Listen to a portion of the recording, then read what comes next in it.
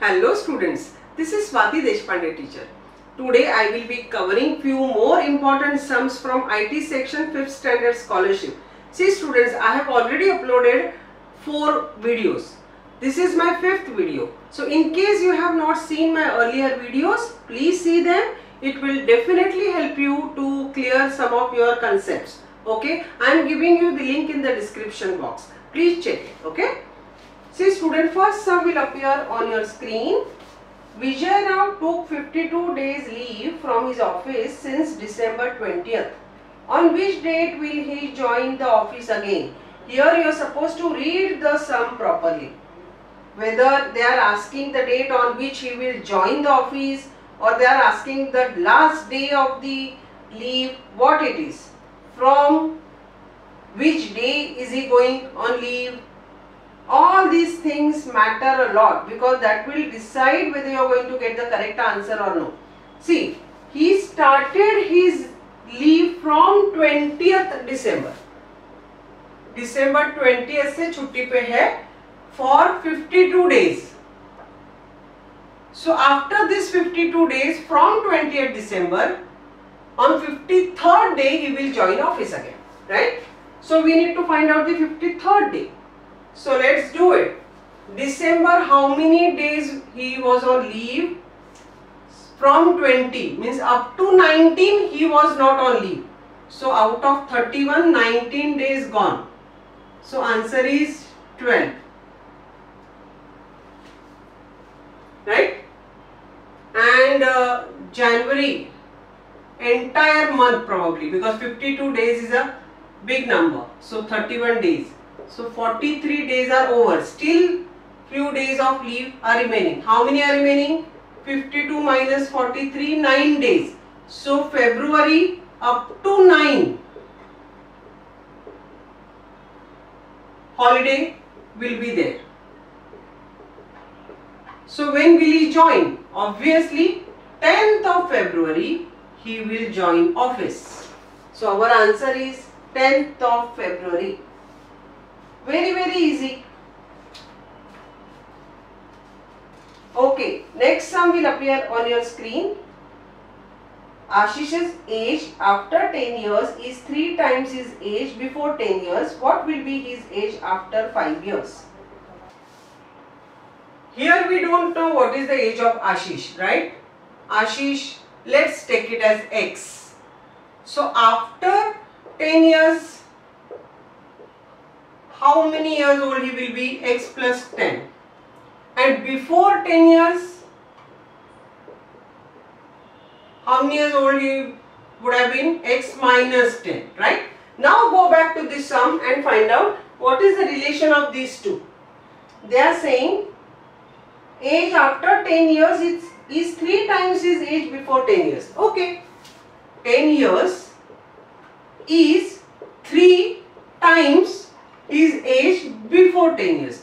This is translation of English into mathematical language. Okay, his 10 years after 10 years का age 3 times है before 10 years की age से. Okay, so I have written it like this. So solve it. 3x minus 30. Please be careful with the signs. X I am bringing it here. So minus x. So 3x minus x is 2x. And this 30 I am bringing it here. So plus 10 plus 30. So 40. Therefore x is equal to 40 upon 2. That is 20 years. So that is his present age. Present age which we have taken it as x. Right? So that is today he is 20 years old.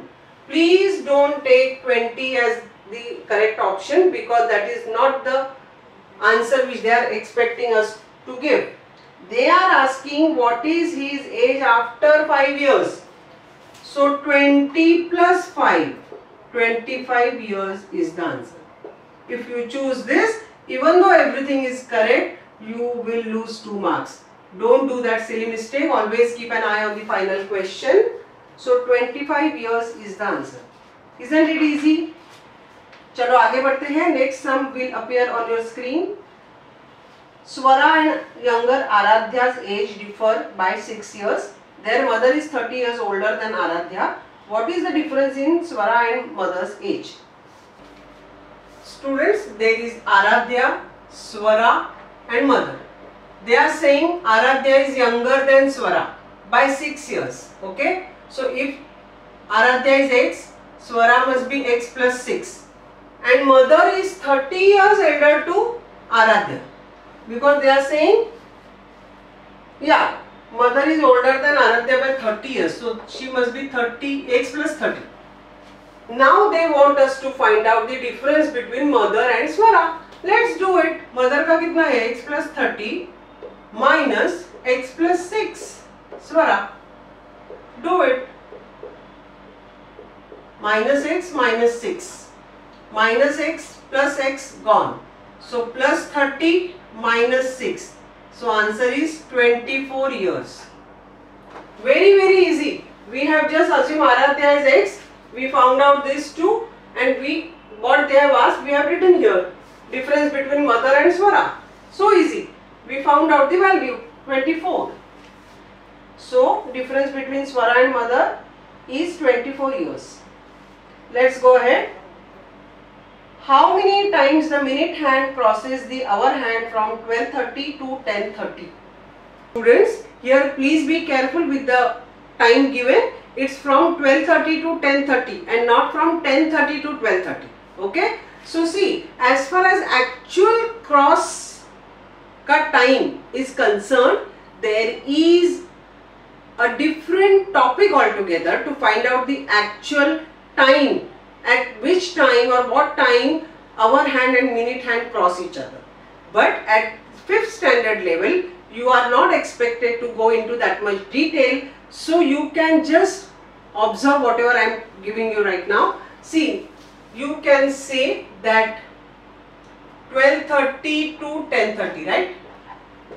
So you can just say they cross at this 1:05, 2:10, 3:15, 4:20, 5:25, 6:30, 7:35, 8:40, 9:45, 10:50 won't come because 10:30 तक ही चाहिए, right? You can remember this. 1, 2, 3, 4, 5, 6, 7, 8, 9 and 5 into 1 here, 5 into 2 here, 5 into 3 here.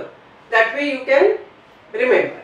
So how many times? 1, 2, 3, 4, 5, 6, 7, 8, 9. So 9 times. Actually they do not pass exactly at 1:5. I again repeat. For 8th standard we have a different topic for this altogether. Okay, but for you at 5th standard you can roughly believe this and go ahead. Okay, so answer is 9 times. Okay, next sum will appear on your screen. Find the term which matches with the term in the given group. 347, 5813, 6410 and question mark. See, they have given this group, and from the option we need to find out which one can replace this question mark. See, I told you observation plays a very important role here. Whenever there are big 3-digit, 4-digit numbers, you have to break them. 99% you have to break them. So how to break them and where to break the numbers, that is intelligence test. Observe. For that what will help you is the observation. 3, 4, 7. Immediately you will know 3 plus 4 is equal to 7. Here it is 8 plus 5 is equal to 13. So we are breaking numbers like this, right? 6, 4 and 10. 6 plus 4 is equal to 10. So from the option we must choose such an option which will first number and second will add up to the third. So our option is 4, 7, 11.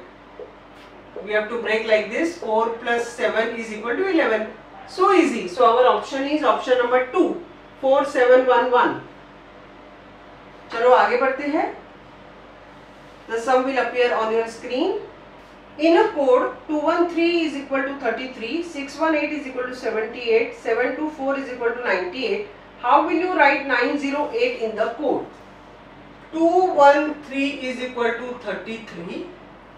Then 618 is equal to 78. And 724 is equal to 98. Here again you need to observe the numbers. From 213, how they have got 33? They must have cut this number into small numbers. How? See, observe 2 plus 1 first and the second number. That is giving me 3. And second and third. 1 into 3, that is also giving me 3. So that's how I can get 33. I should apply this. If this is okay with this number also and this number also, then we can be happy about it. Okay. So 6 plus 1, yes, 7 I am getting. 1 into 8, 8 I am getting. So yes. Here again 7 plus 2, 9, yes. 2 into 4, 8, yes. This is the way they are doing it. So they want us to find out 908. Once you find out this, finding out a code for this is not a big thing at all. So 9 plus 0 is 9 here and 0 into 8 is 0 here. So our answer is 90. Isn't it interesting? Coding, very interesting topic. Okay, let's go ahead.